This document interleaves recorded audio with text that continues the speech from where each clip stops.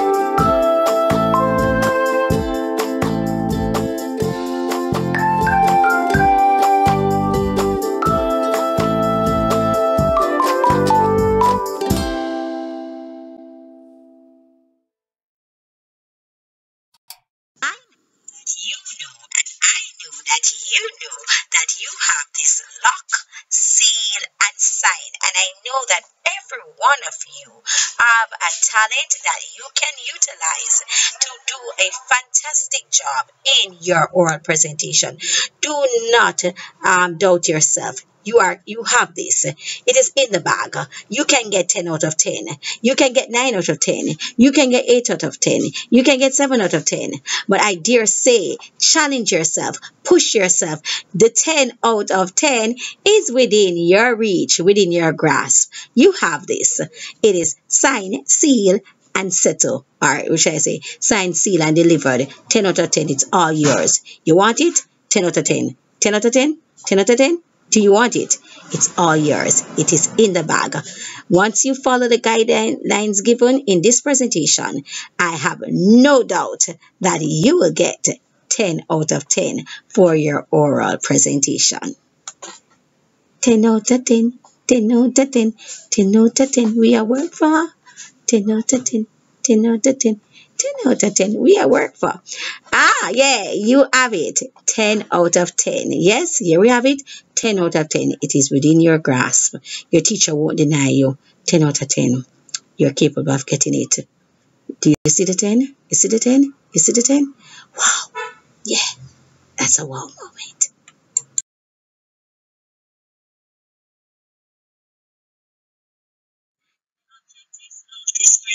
The objectives of this presentation are as follows. At the end of the presentation, the students will be able to 1. State the requirements of the oral presentation for CSEC English A. 2. Identify the different types or forms of presentations such as speech, poem, drama or skit or song. 3. Outline the different techniques used in the form chosen. And of course, connect their introductory paragraph to their presentation so that it flows in a sequential manner.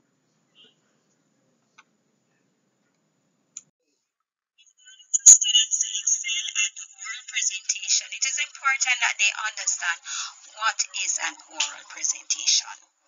Oral presentation, also known as public speaking or simply presentations, consists of an individual or group verbally addressing an audience on a particular topic. The aim of this presentation is either to educate, inform, entertain, or present an argument. Oral presentations are seen within the workplace on a regular basis, classrooms, and even at social events such as weddings.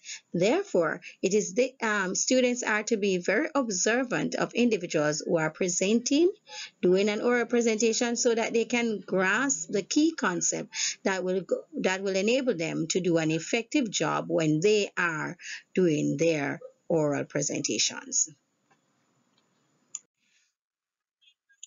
For the oral presentation, CSEC wants students to adhere to the 3 C's of writing when they are doing their oral presentation.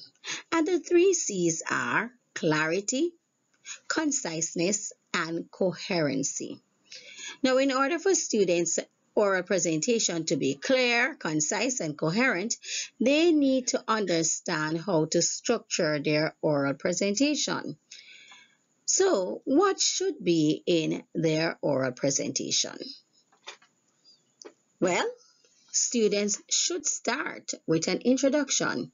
Now, the introduction should provide an overview as to the genre they are going to be utilizing, whether it's poetry, prose, or drama. They should also state what kind of poem, prose, or drama piece that they will be doing, and also state the sources used. They should also comment on the type of language they will use, whether they are going to be using the standard English or the vernacular, or by extension Creole, right? State briefly what their oral presentation will be about. So that is what the overview should look like. Now, the body of the presentation, they are going to state their overall understanding of your topic. So your presentation, your oral presentation should be in keeping with the group's topic or your subtopic. They should highlight, of course, what they have learned about the topic. And of course, mention possible solution or comment on how to improve or improvements may be made on their topic. And this information is taken from CSEC Made Easy. All right, so we know that CSEC has a certain requirement, and CSEC want your presentation to adhere to the 3 C's: clear, concise, and coherent. Let's see if you can master the oral presentation. Do you think you can master it? I know you can. I trust that this information is beneficial to you. Makes a presentation memorable. One, a good command of language. And this by that by extension we mean standard English And also Creole, right? So in terms of your introductory paragraph, you will be utilizing standard English to provide an overview of your presentation. However, your presentation can be done in Creole, right? Or it can be a mixture of the Jamaican of the standard English, sorry, and of course Creole as well, right? The use of appropriate pitch or tone, right? So you want your presentation to be clear. You want your listeners to be able to hear what you're saying. So you're going to use the appropriate pitch or tone, and also you're going to use different variation in terms of tone as well. You're going to vary your tone. So intonation, it has to be emphasized. So where sometimes you're very soft and gentle depending on what you're expressing, and there's times when you have to be very assertive in your tone, so as you know, to bring across a point. So there must be also variation in tones in order to make your presentation more engaging. Right, good. Now, the use of relevant information expressed in a clear and logical manner. So every information that you will have in your oral presentation should be relevant. The reader, the listener should not be questioning, is that relevant? Should that be really stated in your presentation? How does it highlight your topic, or does it add to this topic, or does it distract from your topic? You understand? So everything that you say must be in keeping with your topic or your subtopic. So all information must be relevant, and that's how you're going to achieve conciseness as well, because all you would have omitted all the irrelevant information. Do you believe that there are other things that you find that will make a presentation memorable? If you're able to state other factors that will cause a presentation to be memorable, put them in the comment section below. your presentation memorable. By now, you should have some ideas As to how you're going to make your presentation memorable. One, less is more. Your knowledge of your subject is best expressed through a clear and concise presentation that is provocative and leads to a dialogue during the question and answer section when the audience becomes active participants. Okay, so say for instance the teacher wants to test your knowledge and to see whether or not you have actually conducted a research. She can maybe ask you 1 or 2 questions. At that point, your knowledge of the material will likely become clear. So less is more, so brevity is important. Be logical. Think of the presentation as a story. There is a logical flow, a clear beginning, the overview. There is a middle and, of course, an end. You set the stage, beginning, you tell the story, middle, and you have a big finish, the end, where you take home the message is clearly understood. So you bring home the message right? So if you're saying that we're not in agreement with abortion, then the messages should be clearly expressed, okay, right? And if you're saying that we do not believe that technology has more advantages than disadvantages, okay, then that message should be clearly brought home, right? So you make sure you say less, and you are concise, and you are also logical with you logically arrange your information. Is the presentation memorable? And how can you make your presentation memorable? Let's look at some other tips. Treat the floor as a stage. Presentation should be entertaining, but do not overdo it. And do know your limits. If you are not humorous by nature, do not try and be humorous. If you are not good at antidotes, do not try and tell antidotes.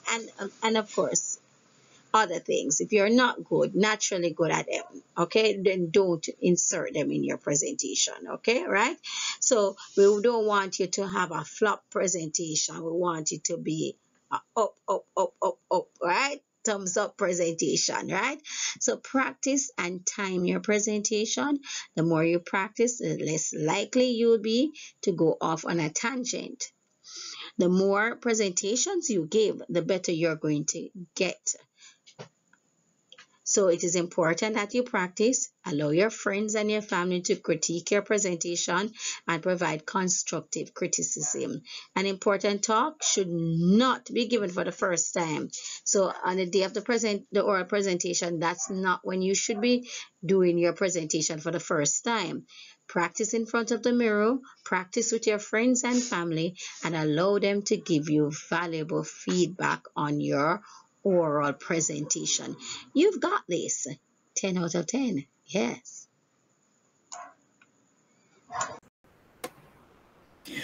Good morning, everyone. My name is Sherry Walker, and I am a student of grade 10.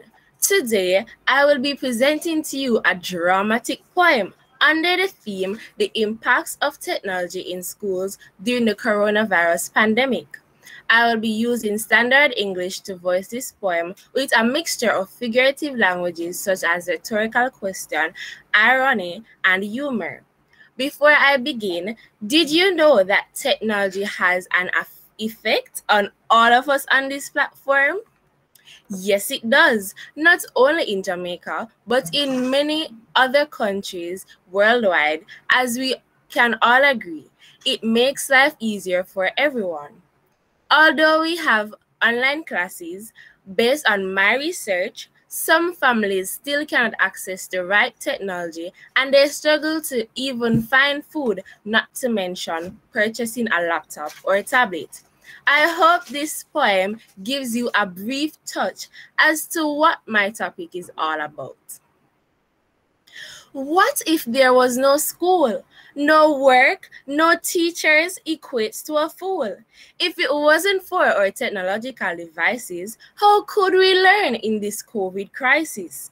Locked inside that boring house, not even to go outside and play. For the coronavirus has even scared doctors away. Online learning can be fun. It's even better than playing in the sun. A lot of people think that COVID is here to stay, but the best thing we can do is pray. As we dig a little deeper into our new norm, we find that Google Classroom is a well-known platform. Not to mention Zoom and Google Meet, it was not just for meet and greet. Some say digital platforms are better than traditional learning, and some think it can go hand by hand. But what do you think? Do you understand? Some subjects are difficult when studying remotely. Teachers endeavor in students' learning reciprocally. While other subjects have positive effects, it takes up a lot of time and more information to collect. Being unable to check with your teacher face-to-face, just ensure you try hard to keep up the pace. This is the end of my poem. For a little closure, remember that while you are getting a good education, others are still trying to find ways to get theirs. Always appreciate and be thankful for what you have.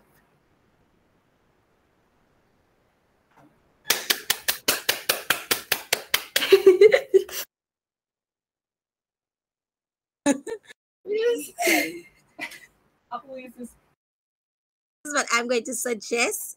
You are going to do the poem over, but this is what I'm going to suggest because you go very fast. You have a lot to say, but it's bam, bam, bang, bang, bang, bang, bang, bang, bang. Impressions of Cherie's presentation. Did she nail it? Did she provide an overview? Was her presentation clear, concise, and coherent? Was all the information relevant to her topic? What was her presentation engaging? What are your thoughts on her presentation? Share them in the comment section below. Your poem. Yeah. All right.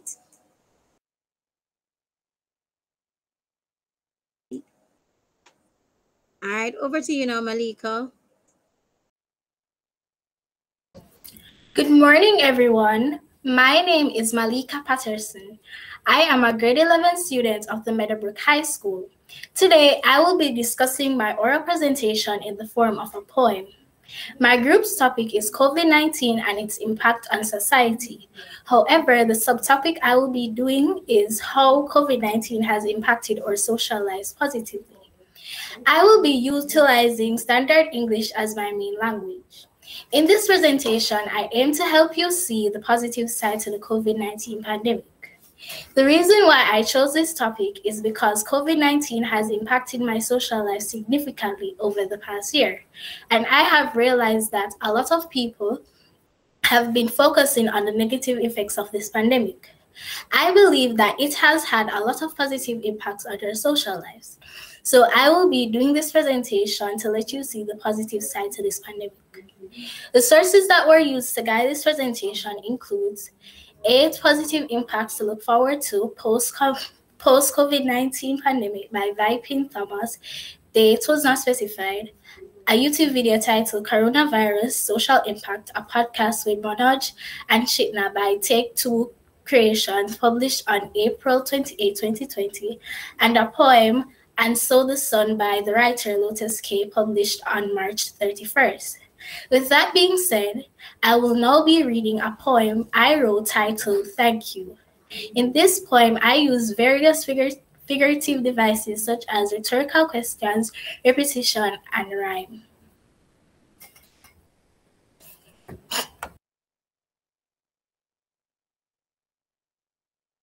Okay, very good introduction, Malika Patterson. All right, and so you may enable your video now and do your poem. Miss video. Okay.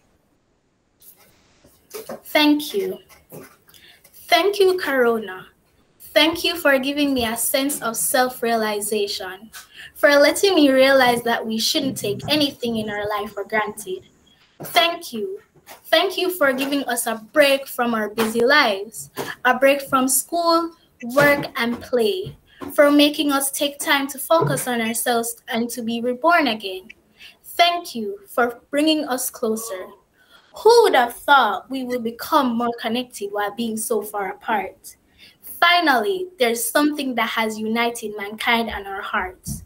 Thank you for making us be thankful. Thankful for what we already have, to remind me to appreciate the little things in life. Thank you, Karuna, for giving me a sense of peace in my life.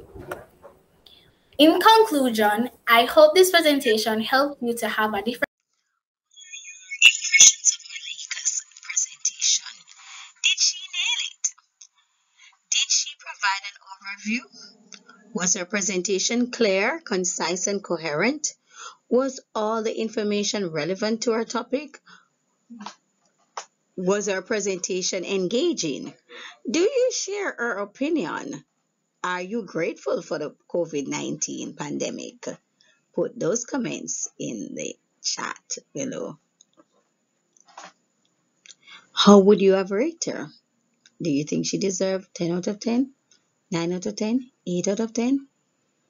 Are you in agreement that there are some positive effects of the COVID-19 pandemic? Are you as thankful as she is?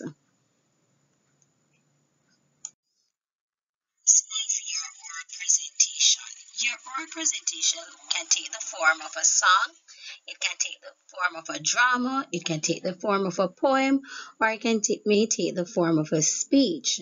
You are to select a form that's appropriate to you, one that you're able to master, right? You insert, what can you insert in your oral presentation? Of course, figures of speech, right? Now, your figures of speech can take the form of hyperbole, simile, repetition, sarcasm, rhetorical question, alliteration, metaphor, or irony. And there are other figurative devices that can be employed in your speech, in your song, in your poem, or in your drama. Please consult again with your teachers to decide, and of course, allow your parents and your family to vet and provide constructive criticism on your oral presentation. Okay. So, good afternoon, everyone, and I'd like to share this poem that can be utilized when you're looking at an oral presentation. Oral presentation, this poem is entitled The Child Support by Anush Harrison Jackson. The child support. I do not wish to hear anything regarding court. All I need is the child support. Do you believe it is a walk in the park to raise children in these economically challenging times? Last week, you said you had car payment. This week, it is the insurance, and I guess next week, it is going to be the rent. If I don't believe you, then I can take you to court. Court? Where? You must have meant Courts, the furniture store. I have no intention of being anyone's clown. Look on me. If I go before the judge, he or she will wear a frown. It is obvious I am not ready for full custody. A young, vivacious woman like me can't be strapped with the sole responsibility of taking care of anyone, even for 100 grand. So where is the child support?